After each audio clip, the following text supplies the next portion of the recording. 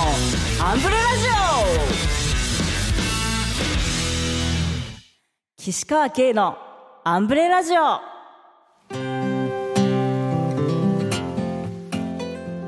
どうもウィス岸川景です。お久しぶりです。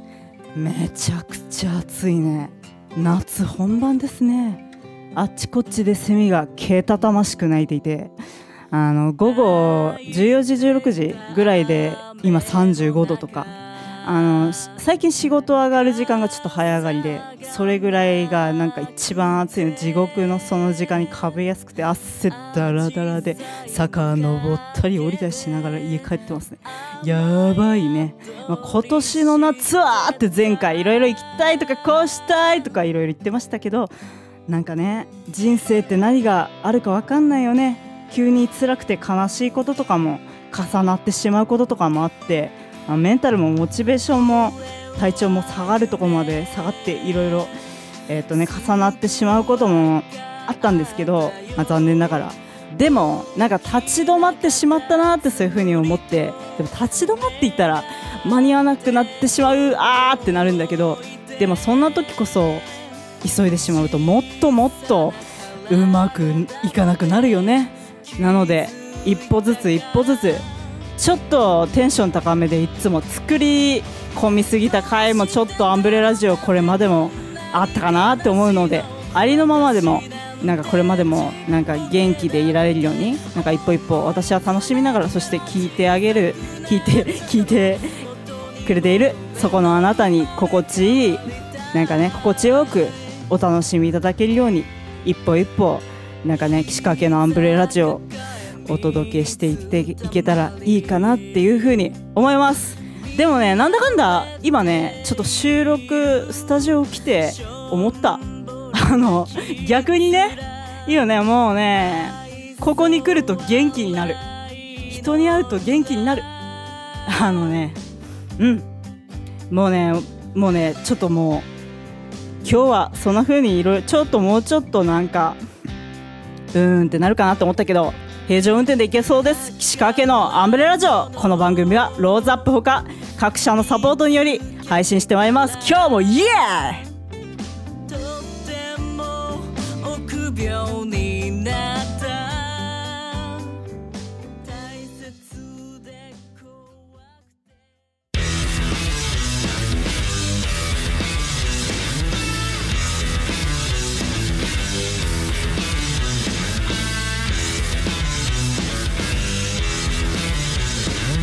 岸川景のアンブレラジオ。岸川景のこれめっちゃいいね。最高だね。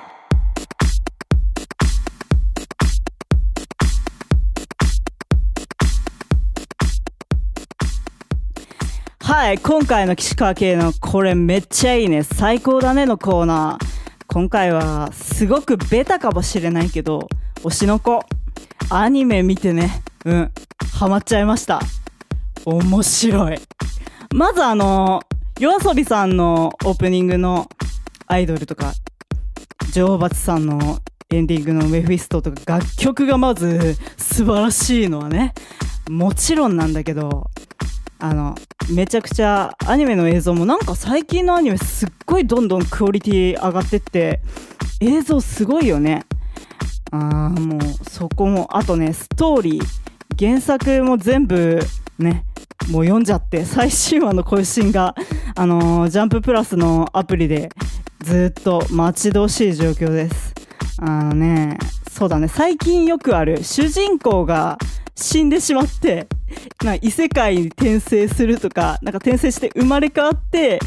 ちょっとまた人生始めるみたいな展開がなんかちょっと数年前からなんか流行ってんのかな、何なんですかね。でその転生っていうのを推しの子入れてきていて、推しのアイドルの子供として生まれ変わってとかだったり、芸能界のリアルな本当にありそうなフィクションかもしれないけど裏側だったり、なんか私が好きなのは特にプロデューサー、映画監督、女優、俳優、アイドル、YouTuber、それぞれのキャラの視点に結構しっかりなんかそういうとこ描かれていて、そこが結構個人的に面白い、勉強になりますね。なる部分結構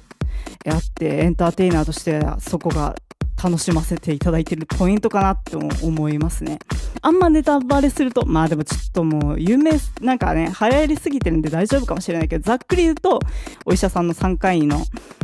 主人公の病院にまさかの主人公の推しの天才アイドルの愛ちゃんが妊婦さんとして入院してきて、主人公は担当医になるんだけど、愛ちゃんのファンのストーカーに崖から落とされて死んでしまうんですね。で、愛の息子のアクアくんとして転生して生まれるんだけど、双子の妹も、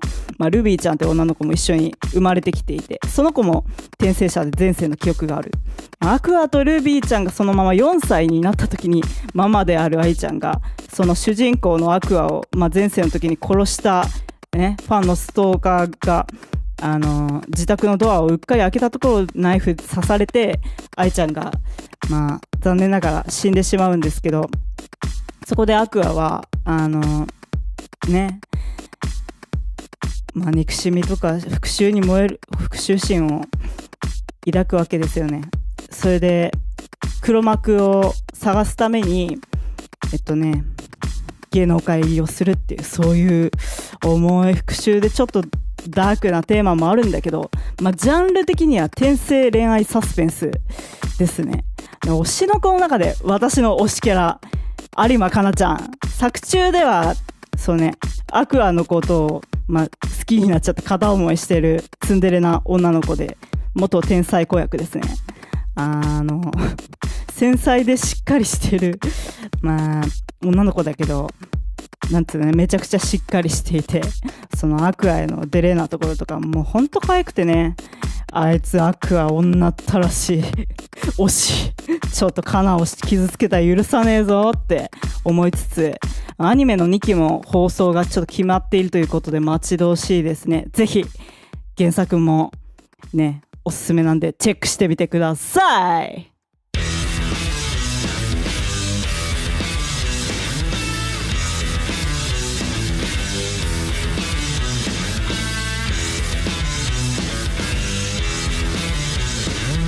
岸川景のアンブレラジオ。ケイママの世にもしょうもない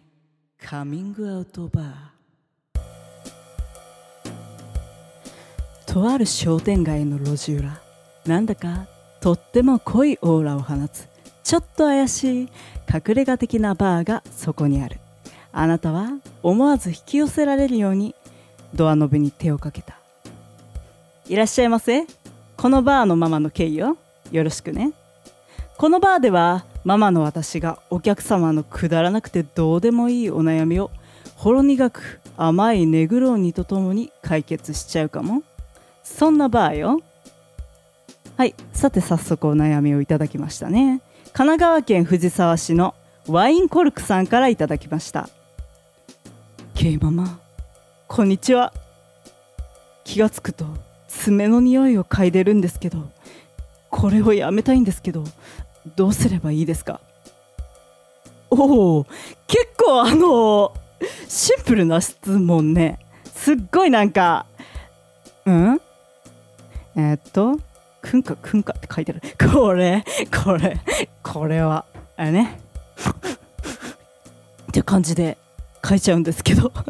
どうしたらいいですかっていうことかしらね。ラジオだからちょっとこれは音で表現するしかないよね。気づくとどうしても犬みたいに続きがあったくんかと書いてしまいます。嫌だなと思って、一体何が指についてたのかしらって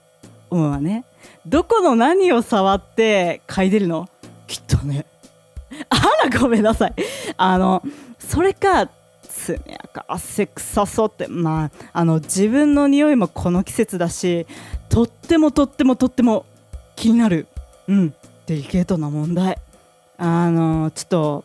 これね、回答に困るわとか人のこと言えないんだけれどねえ、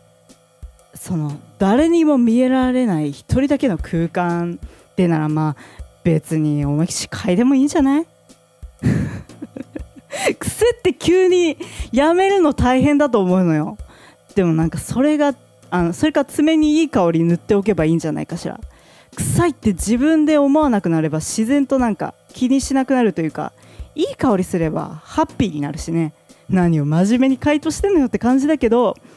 香水でもデオドラントでもいい商品いろいろあるじゃない。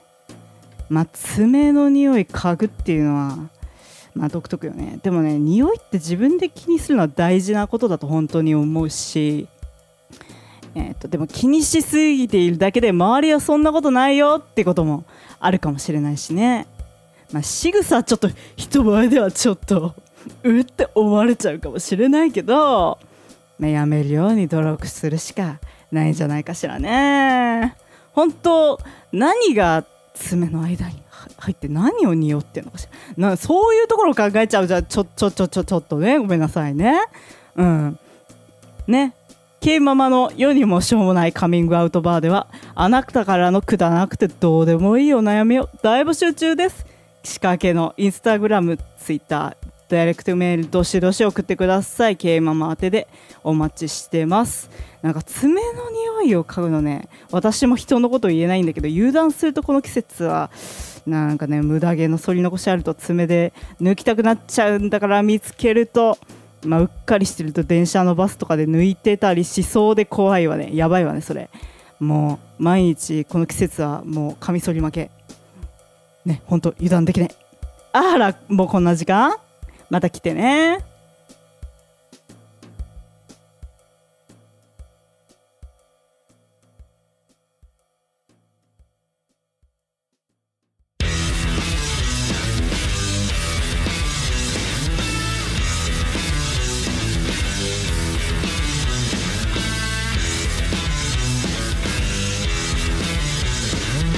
岸川景のアンブレラジ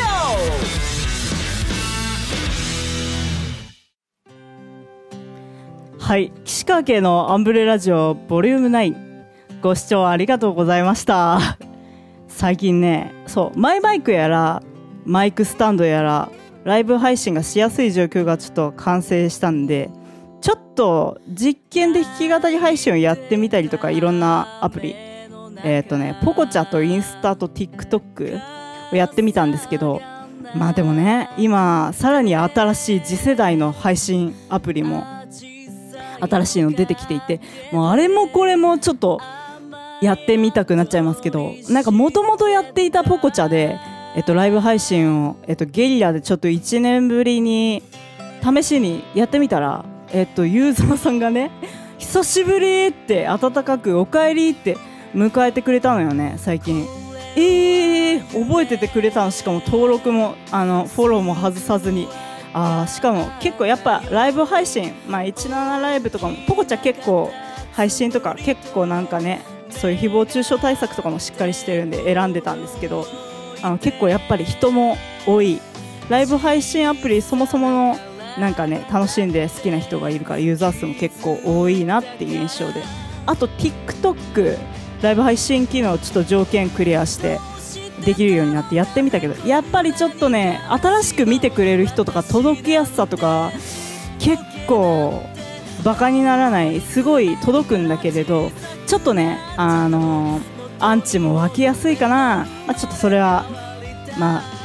ね、そういうもんかなとも思うんだけど、インスタはやっぱ一番身近でつながって応援してくれる人たちが見てくれやすいなとか、結構それぞれ特徴があるなって思いました。なんかそれぞれこれからねライブ配信もやっていくと思うので、よろしくお願いします。岸川家のアンブレラジオ、この番組はローズアップほか各社のサポートにより配信いたしました。